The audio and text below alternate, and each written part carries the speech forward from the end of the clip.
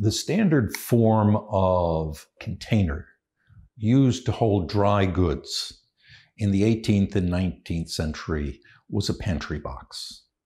The Shakers did not invent the oval box. What they did was refine it to a level that it was more successful and repeatable. The Shakers decided on the oval form because they felt that the interior and exterior were more adaptable to containing different things and being stored in different ways. The Shakers looked at the pantry box and saw that in its construction, it had flaws. The flaw usually had to do with the way that the overlapping sides of the box were joined. The rims, the Shakers called the sides the rim, had a propensity to buckle and crack over time. This occurred because there is a normal organic response to seasonal conditions that wood goes through.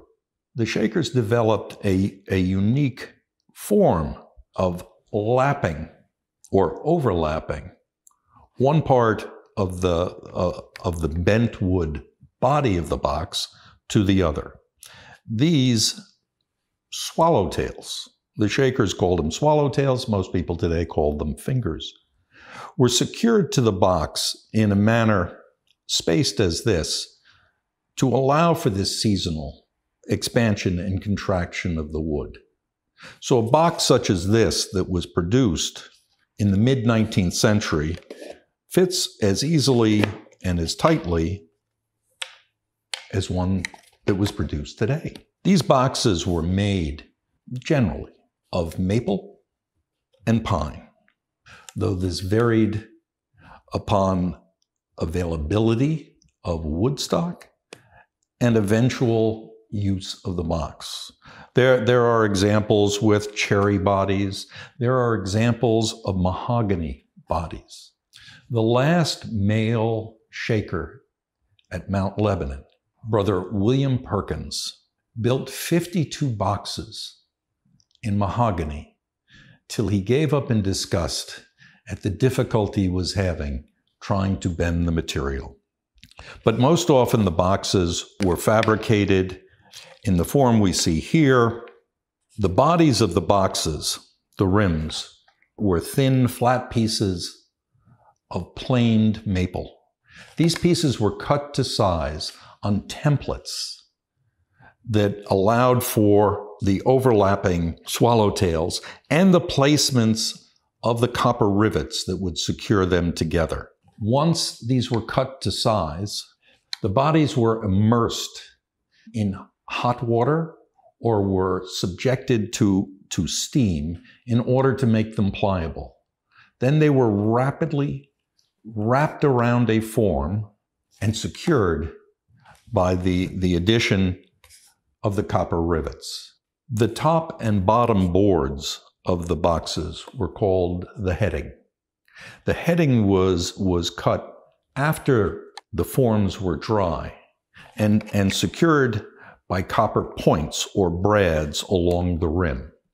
Made this way, the boxes prevented deterioration of contents or accessibility to insects.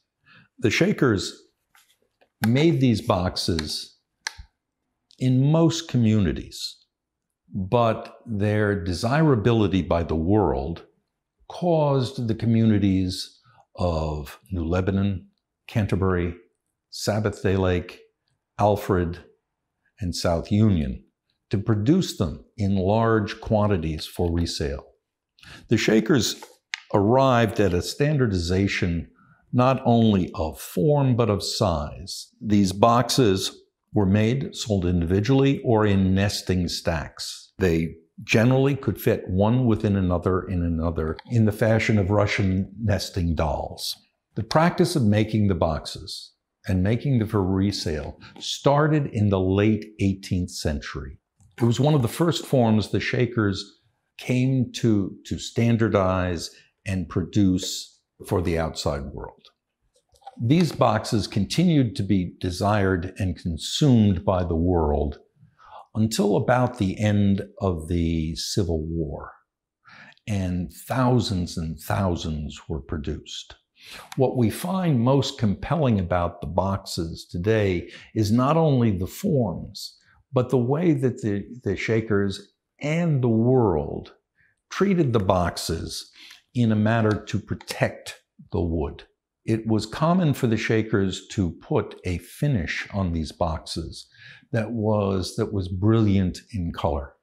And it is those boxes that we find so compelling today, and so interesting, and so collectible. The Shaker world was simple. The Shaker world was pure. The Shaker world was full of light. And the Shaker world was full of color. They adorned not only the outer surfaces of their furniture, but of even their small objects with this color. Though the colors over years changed in meaning, the colors that they employed predominantly were the reds and the yellows and the greens and the blues that we find not only in their dwellings, in their furniture, in their chairs, but also in their boxes.